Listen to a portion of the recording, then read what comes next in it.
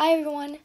This week we're going to draw a shark, and this shark is jumping out of the water trying to catch his dinner. So the first thing we need to do is place our paper vertically. Make sure you have a pencil or Sharpie and some colored pencils. Okay, let's get started. The first thing you do is draw his triangular body. So you go from the bottom corner and come up, make a nice triangular tip, and then come back down. And make sure you really make a nice shape for this shark. And he should be pretty big too. It should take up most of the paper. After we have that done, we're going to add his mouth. And his mouth is a round semicircle. And make sure it's big enough because we're going to add teeth. Sharks' teeth are very sharp.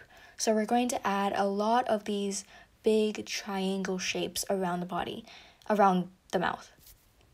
And you can add as many as you want. I just added a few around the mouth. After you have that done, we're going to split the body into two by drawing a line down the shark's body. And this is just a design for how most sharks look like. Now we're going to add the eye of the shark, and the eye is on the left side of that line you just drew. So you can design the eye any way you want. I just added a black circle inside to make it look like he's looking up. But you can do whatever you want here. Now we're going to add the fin, and the fin is just a nice triangle shape. But you can make the bottom line a little rounded so it looks like he's coming up. And lastly, just add the gills and the tongue of the shark. For the gills, I just added a few lines,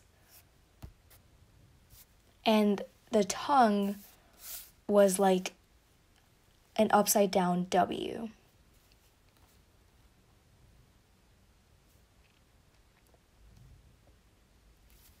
Okay, now you're done with the shark. Let's decorate his background a little. So the first thing we're going to do to the background is add the waves. So this shark is jumping out of the water and he's going to make a lot of splashes.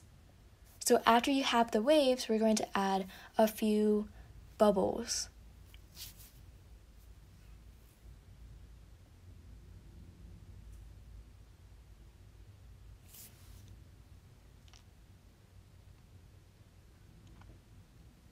And then lastly, we're going to add the fish.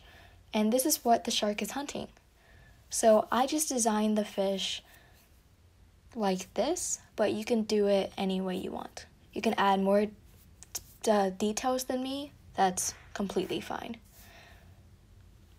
After you finish your drawing, make sure you color and outline if you want to.